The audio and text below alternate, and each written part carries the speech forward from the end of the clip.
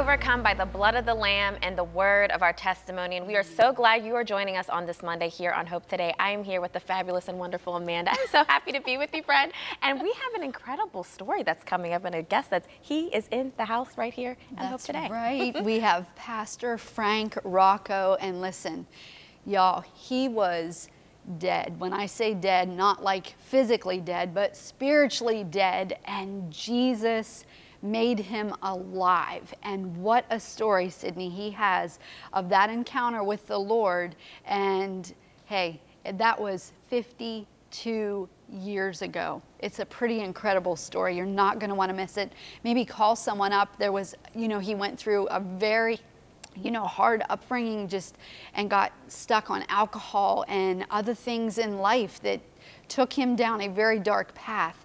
But God, in the middle of it, call someone up and tell them, you need to watch today's Hope Today. I love when we have these stories, these testimonies, and he is from this area here in Pittsburgh. So wherever you're watching in Pittsburgh, Florida, Alabama, or anywhere, we just love to have these stories and these testimonies because, Amanda, one thing, this is my favorite thing, to hear somebody's testimony, to hear somebody, what they've walked through, what they journeyed in life. It gives us the inspiration. It says if God did it for them, he could do it for me too. So if you have somebody that's battling with addiction, if you know somebody that is feeling downtrodden and out, I just really believe Pastor Rocco is going to really minister and speak to us, and one thing I know this weekend, it was like a busy time, like for both of us. And, I was in Columbus over the weekend and I got to see my family for the first time. We haven't seen each other since the pandemic because we're all spread out. And so I got to see my grandfather and his wife and my aunt, and she's moving to Idaho. I mean, there was so much going on, but just the family coming together. And one thing, Amanda, that was really inspiring, encouraging to me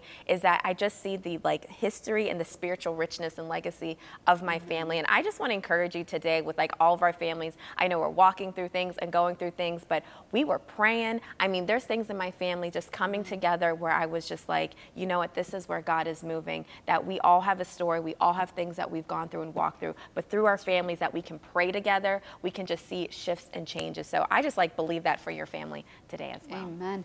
And coming together on God's word, he never disappoints. God will not fail. It's not in his nature, and it's up to us to cling to his word and let it bring life to us. I love that Pastor Rocco, he said, hunger and thirst after righteousness and you will be filled. We'll talk a little bit more about that later, but it doesn't matter who you are. Begin to hunger and thirst after righteousness and you will be filled. It's not a question mark. God is giving us what we need to do, and that is to hunger and thirst after righteousness. I have to share with you that this past weekend we had the wonderful opportunity to have a team from Dayton, Ohio, young adults, y'all. They were school teachers, some of them were coffee barista. Anyhow, I don't know all their professions, but they gave of themselves in a beautiful way, and it's amazing how when they just loved on people and the interactions that happen. Sydney, we cannot go in this life without putting into action the word of the living God. That is so true. And I just love just hearing one of the things I've just realized about love is a verb. And in God's, when he says, I love my people, it means to give. It is so important for us to give of ourselves, to serve others, to love others, and also I love others by sharing our stories. Here we go. Well, when we return in 60 seconds, we'll be joined by Pastor Frank Rocco, and he's going to share his incredible story of how God turned his life around. Don't go anywhere. We'll be right back.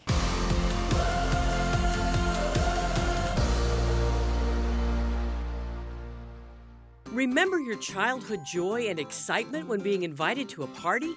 You felt valued, included, wanted, and ready to have a good time. Best-selling author Bob Goff believes that every day of life can be lived with the same childlike enthusiasm and sense of humor. Inside Love Does, you'll learn that love is a verb, not just a feeling. His insights and joyful reflections will help you discover what it means to live fully alive, even as you serve others. Prepare to encounter remarkable stories from Bob Goff's life as he shares how living and loving to the fullest is the best way to make Jesus known in this world. Request your copy of Love Does when you give your best gift this month. Your gift today will help Cornerstone Television show the life-changing love of Jesus through Christ-centered TV programs. Call us at 888-665-4483 or give at ctvn.org/donate. Well, our next guest has made it his mission to tell others about the good news of Jesus Christ. That hasn't always been his purpose in life, though. In fact, there was a point in his life when he didn't have a relationship with the Lord, and his life was empty and void of meaning. Pastor Frank Rocco now serves as the pastor at The Church in Sutersville, Pennsylvania, and he joins us now to share his story and how God intervened when he needed him most. Pastor Frank, it is great to have you today on Hope Today. It's good to be here with you. Amen. Well, tell us a little bit about your growing up and that miraculous moment that changed everything. Well, I can't go into a whole lot about how it was when I was growing up. I just never was a church boy. Never went to church all my life. I was born Catholic. We were Catholics, my family, but my mom and dad never darkened the door of a church, and neither did I. And my brothers and sisters, now they're different, but I never bothered going to church. I never wanted to go. Never had a desire to go. Didn't know anything about God. Didn't care anything about God. Until I was 19 years old, I got married. When I was 19, I knew everything. I was too cool for high school, and I had too much knowledge for college, so I got married. And at 19 years old. This year it's going to be 65 years. It's November that we've been married. That wouldn't have happened had I not met Jesus Christ. Our marriage was on a downhill way, just like many people. We had but 13 years of marriage, and I spent a lot of years drinking. I started when I was a young man. And then after I was married, we had a child when we was 21 years old. We had a little boy, and then we had a little girl right after that, a year after. And I like to talk about it. Okay? But anyhow, I was about 31 years old, and after I'd get done working, I'd go home and eat my supper with my family, my wife and 2 kids. They were 9 and 11 years old at that time. And I would lay on my couch, and I would think about dying. I always took a nap after supper, and then I went down the road, and I would think about dying there. Instead of sleeping, I would lay there and I said, man, if I could die right now, I'm 31 years old. I said, what's to keep me from dying? People die when they're younger, older. I said, I could die right now. I'd never see my kids again. I'd never see my wife again. She's out there doing the dishes. The kids are there on the floor playing. I said, I'd never see my mother, my father. I'd never see none of my relatives. Never again. Never again. And it was terrible. I'd think about that, and then I'd get myself, I'd go to sleep. And then the next night, I'd do the same thing. That same thought would come into my mind. And it really bothered me. I was in the world without hope, and truthfully, that's the way the world is. We're in the world without hope. Hope is a great thing. In hope of everlasting life, the Bible says, in hope of everlasting life, whom God cannot lie, hath promised us. And so there is life after death where we could see them again. I never knew this. The world doesn't know this. They don't really know the benefits of the gospel of the Lord Jesus Christ and the life that he brought to us. They have no idea. It tells us in Ephesians chapter 2, verse 1, and you hath he quickened, that means given life, who were dead in your sins and trespasses, who in times past, he said, you walked according to the course of this world, according to the prince of the power of the air, the spirit that now works in the children of disobedience, among whom we all had our former way of life. We were all dead in our sins and trespasses. We were shapen in iniquity and conceived in sin, Psalms 51:5, in our mother's womb. And so we all have a death sentence because the wages of sin, in 6:23 of John, the wages of sin is death. But the gift of God is eternal life through Jesus Christ our Lord. So there is eternal life, and we can live eternal life. You say, well, who are we and how do we live eternal life? We live inside of these bodies. When God made man, he made him out of the dust of the earth. But before he made him, he said, let us make man, and let's make him after our likeness and after our image, God said. So we serve God the Father, God the Son, God the Holy Ghost. We serve a triune God. So in 2:7 of Genesis, he said, God formed him out of the dust of the earth, and he breathed into man's nostrils, and man became a living soul. Okay? So man has a body, a soul, and a spirit. We don't know anything about the soul and the spirit. We only know about this body, this flesh, and we lived after it. But we're dead to God. And you have the quickened who were dead in your sins and trespasses. We were dead to God. Because when Adam sinned in the garden, he was separated from God. We was born after Adam's likeness. We were born in sin, conceived in sin, and shaped in iniquity in our mother's womb. So that's how we were born. So every man, woman, and child is born in sin, is born separated from God, and don't know God, and you can't know God until you get the Word of God. Amen. Faith comes by hearing, and hearing by the Word of God. You can say, I have faith in God up there. I understand. I heard a lot of people talking about different things. But it's not just having faith in the man up there, it's knowing the man up there whose name is Jesus Christ. Amen. Okay? Jesus says in 17:3 of John, and this is life everlasting, to know thee, Father, the only true God, and Jesus Christ whom thou hast sent. In 1 John 5:20, he says there, and we know that the Son of God hath come and hath given us an understanding that we might know him that is true, and that we are in him that is true, even in his Son, Jesus Christ. This is the true God. Jesus Christ is God. He was there in the beginning. There was nothing that was made without him. All things were made by him. Okay? See, Jesus is God, manifested in the flesh, justified in the spirit, seen of angels, preached unto the Gentiles, believed on in the world, and received up into glory. That's what the Bible said. Without controversy, no argument. Okay? Great is the mystery of godliness. God was manifested in the flesh. He did that. He had to come in the flesh. He took a body back in Hebrews 2:14, like unto the brethren. Okay? To redeem us, okay, who kept us who was under the bondage of Satan, okay, through the fear of death, okay, he come to deliver us from that bondage. He took a body like what we have. He had to become a man to be a human substitutional sacrifice for the sins of man. And only God could do that, because God's the only one that's righteous, all right? And Pastor Rocco, like, I just want to ask you, like, how did you come to this knowledge of Jesus? How did you come out of this darkness knowing that he is the Word? How did you get to that place? Praise God. Well, I'll tell you what, that's how I just started thinking about it. Well, then I got that out of my mind. But anyhow, I just went on living my life. And I got into insurance business. I was in insurance business in 1966, 67. And I spent 5 years in insurance business. And after I was in the insurance business for 5 years, you know, out of nowhere, I got up one Sunday morning, and I was getting dressed. Well, me and my wife, we never got along real good. You know, you can't have a marriage around a beer bottle, okay, or anything else that goes with it, with that lifestyle. You can't. It's not going to work good. Yeah. But anyhow, I got out of bed one Sunday morning. I went out and put my suit on. My wife, you know, she thought I was getting ready to go to work. You know, it was Sunday. She says, "What are you doing? You know, where are you going?" I said, "I'm going to church." She said, "You're going to church?" I never went to church. I never went to church. I got married when I was 19 years old. I went Christmas and Easter faithfully till I was 28. I was out drinking with a man when I was 28 years old. Another agent, he's a little older than me, and he sent people out of nowhere. Them people that talk about God, he said, there ain't no God. And I never talked about God because I didn't know anything and didn't care, you know. But I thought to myself when he said that, I said, yeah. I said, if there's a God, where's he at? Right? Where's he at? Well, I had no idea where he was at, okay? And I didn't know him, and neither does anybody else until he reveals himself. You know, there's a scripture in John chapter 14, I believe around verse 21, where he says, he that keepeth my commandments, he that loveth me, and he that loveth me will be loved of my Father, and I will love him, and I will manifest myself unto him. I'll make myself known unto him. And that's what he does. Okay? I just remember these things that happened. But I just got up this morning out of nowhere when I got up, and she says, where are you going to go to church? I says, I don't know. I never thought about none of this. I just happened. I felt good. I got up. I'm going to church. And I said, well, I'll go out there with my sister. I'll go down to her church.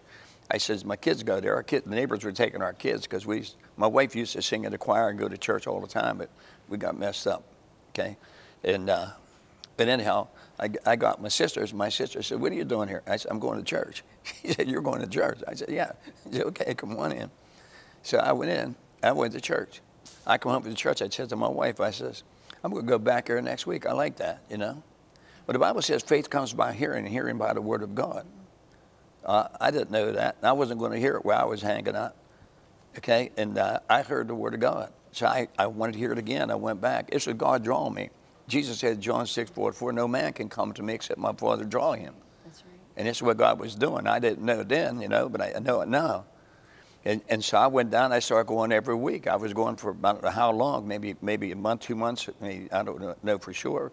And after about 2 months, my uncle owned a bar there in Shootersville. It's called Junebugs now, but it was Moreno's. And it was a hotel, and me and my two uncles, they worked in a coal mine. I worked in the insurance business. On the weekends, we was going to panel all the upstairs, all the rooms up there. So I had to miss church. My first time I missed after I started going. So I'm up there nailing the nails into the paneling, and we were hanging up paneling all over the place. And the old devil was talking to me. Now, she says, well, how do you know? I didn't know this stuff then, but I see it now, okay? I'll tell you how I know it now, okay? But he's telling me, he said, you don't have to go to church. You know, I said, yeah, you know, because this is the first time I missed church when I was going. And he says, look, he says, them people go to church, they'll be closer to God than you. Your family look at you. You never killed anybody. You just have a cake of beer. You just have a lot of love. You love a big family. We have a big family, you know. You will be there, but you just want to be close to Jesus like the people go to church. That was good enough for me because I didn't know Jesus anyhow, so I just wanted to be there.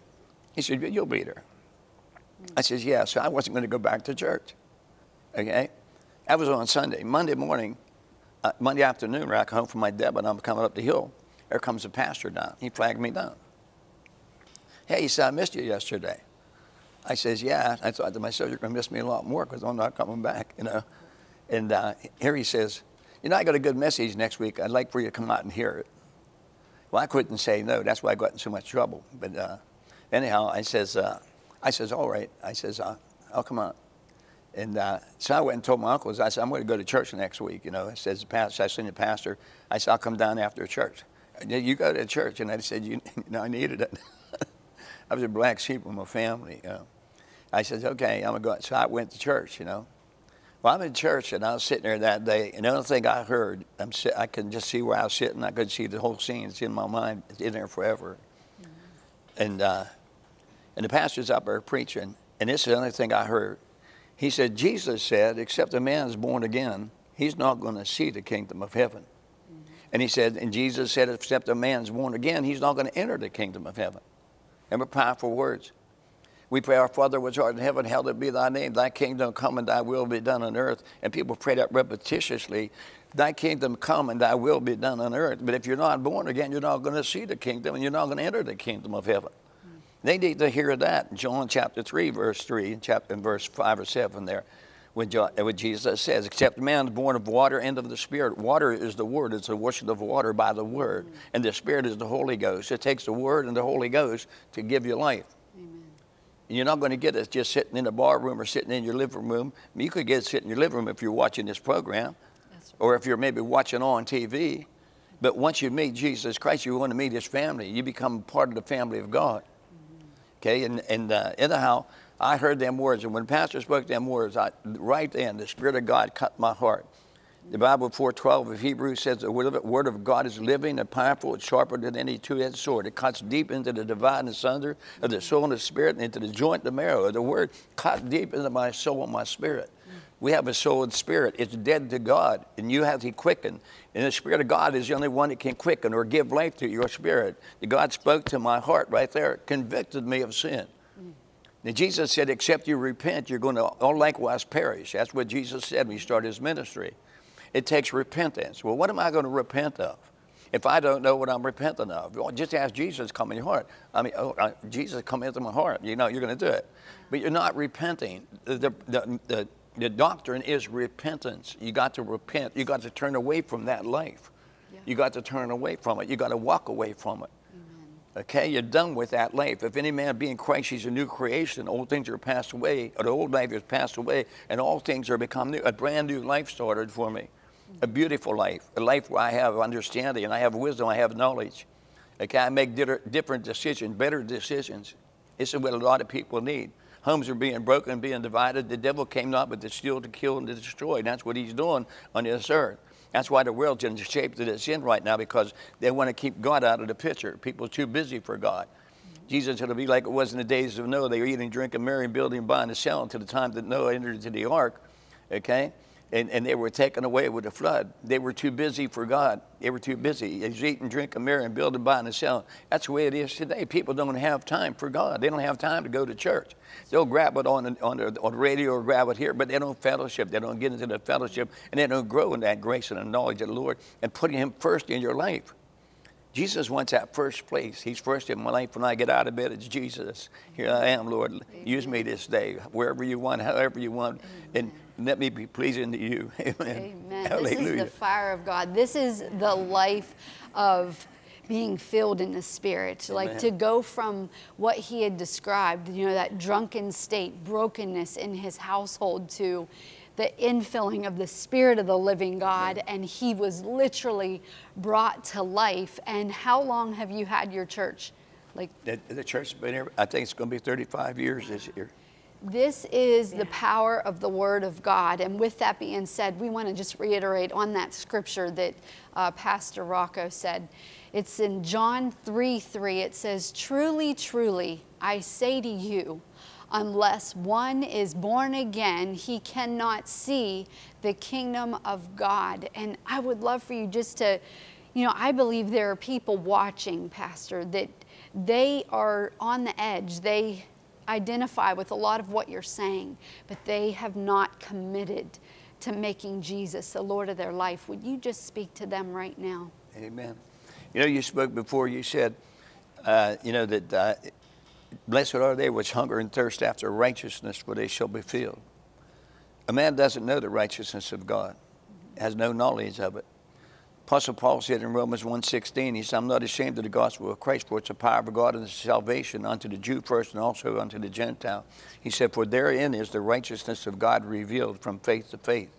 In the gospel, God has revealed the righteousness of God from faith to faith. As we read and as we learn it, as we start walking it, as a newborn babe, he said, you're going to desire the sincere milk of the word that you might grow thereby, if so be you have tasted that God is gracious. So milk belongs to the babes who seeking after righteousness. Okay, your first time, my first baby step in righteousness, I did something that was right. I made a right decision. I rejoiced in myself. It felt so good. I did something right. Okay, the fear of God's the beginning of wisdom, and when a man departs from evil, he gets understanding. Okay, everything changes in your life. Your decisions are different. Everything's different. He said, if thou shalt confess, back in the book of Romans in chapter 10 and verse 8, he said, this is the faith which we preach unto thee. It is nigh thee, even in thy mouth. Yet if thou shalt confess with your mouth the Lord Jesus Christ and believe in your heart that God hath raised him from the dead, thou shalt be saved. That's what it takes. It's believing it. Actually, 1 John 1:9, he said, if I confess my sin, if we confess our sin, he said he's faithful and just to forgive us our sin and cleanse us from all of our unrighteousness. How far away is God? He's right in your mouth. And if you should confess, God, forgive me, I'm a sinner. Acknowledge that I am a sinner. I was shaped in iniquity in my mother's womb. I was conceived in sin. God, I need to be delivered. Romans in 3:23, first above that it said the law. In the law there's no justification. People think I keep the Ten Commandments. There's no justification in the law.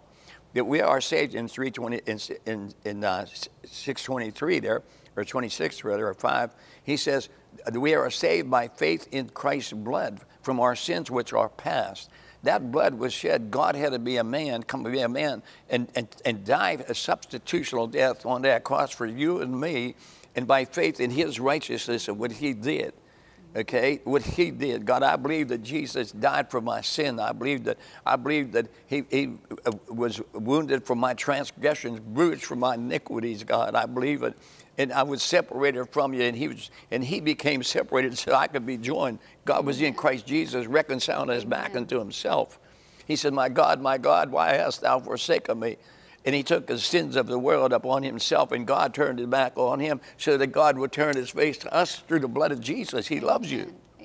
He loves you. God loves you. He wants to come into your life. He wants to give you a beautiful life. You're fighting it, man. You're fighting it. I was fighting it. I was going the way I thought I was satisfying my flesh. And really, oh yeah, I love my family. I love this. I love that. But this first, wrong.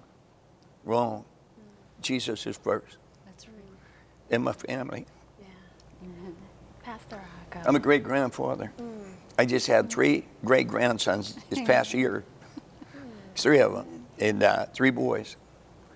And I have an adopted great-granddaughter as well.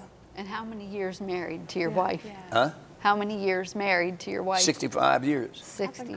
It would never happen had I not met Jesus. It would never happen. That's right. You have such. I wouldn't be here had I not met Jesus.